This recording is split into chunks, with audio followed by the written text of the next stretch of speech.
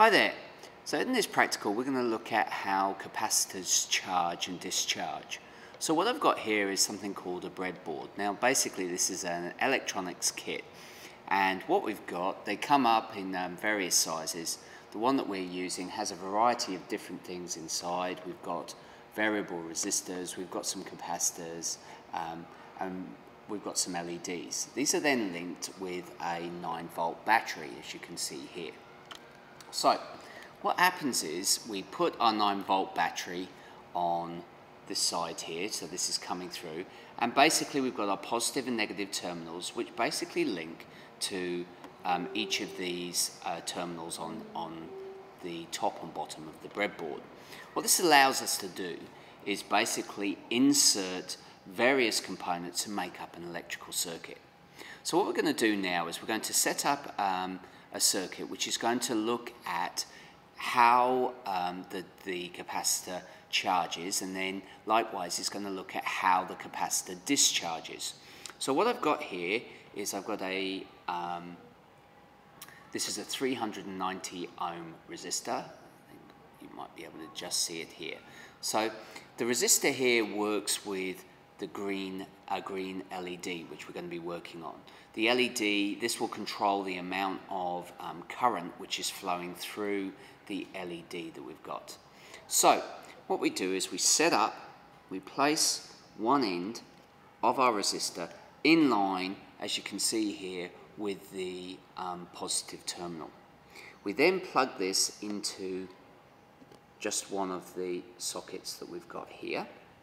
And then what we're then going to do is then take our LED and stick it in so it's in line with the resistor.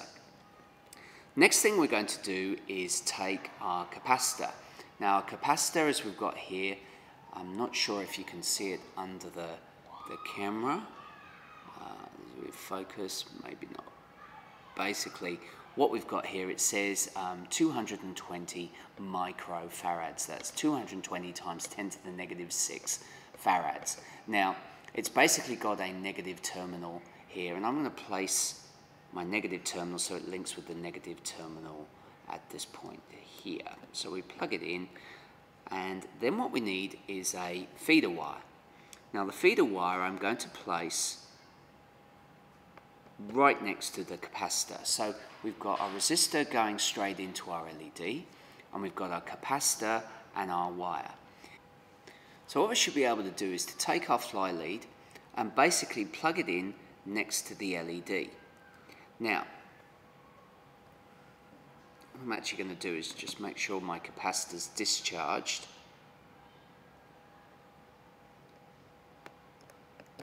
Now it's a very small capacitor, so there's no chance of an electric shock there.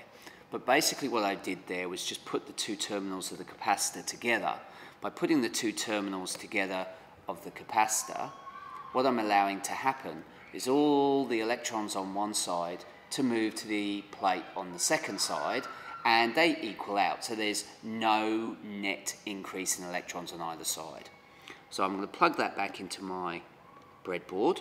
We're all set up, so we will flow. When I flick the switch on, this resistor will allow current to flow into the LED, which flows through the wire, then flows onto the capacitor. Now the key thing is to watch what happens to the LED here. So we'll switch it on, and you'll notice that we got a flash. Now it then stopped. Now what that means is all the electrons are flowing through here, and they're rapidly moving through the capacitor, through the LED, and building up on the capacitor plate. But they move through so quickly, the result is the capacitor fills up so that the forces, the repulsive forces of the electrons in the capacitor match that of the battery. As a result, there's no net flow, and so the LED goes out. Now at this point, this capacitor now is fully charged. So what I can now do is I can take another resistor. So I'm going to put another resistor over here. Now I'm just going to link that into my breadboard here. Okay, so I take my resistor. I then take my LED, and then I'm going to link my LED to, so it goes through the resistor, through the LED, and then into the connection here. So if I take this wire out, what I can now do, there's no source, so the result will be that I can add my wire in line with the resistor. It flows through the resistor and then through the LED, and we should see this light up. Remember, the switch is now off, so there's no electricity flowing through. Everything's coming from the capacitor. So this is the discharge. So what happens is it's going to flow through here, and you will notice the LED going on and then going out. So the electrons are moving through here, go through the LED, through the wire, and then back onto the opposite plate until they're equal.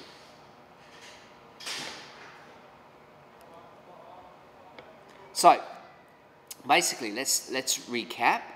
So if I switch on, I can charge up my capacitor, and you'll notice this goes on. I switch it off, so I've got my fully charged capacitor.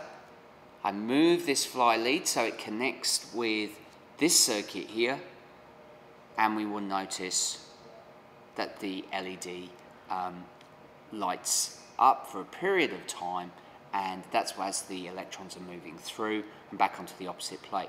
As a result, the capacitor is now acting as a timing circuit. Now we can look at this in a variety of different ways. So what I'm going to do here is I'm going to change my resistor. Now the timing circuit will look at how quickly the electrons flow. Now if I slow down the electrons, it will take longer for the capacitor to charge. So this was let me just double check, it was a 390 ohm resistor which I've got here. Now what I'm going to do is I'm going to change that for a 1200 ohm resistor. So this resistor is a lot bigger. It's going to put up more resistance, which means it's going to slow the amount of current which will flow onto the capacitor. The result is I should see this light up for longer. So let's insert them all,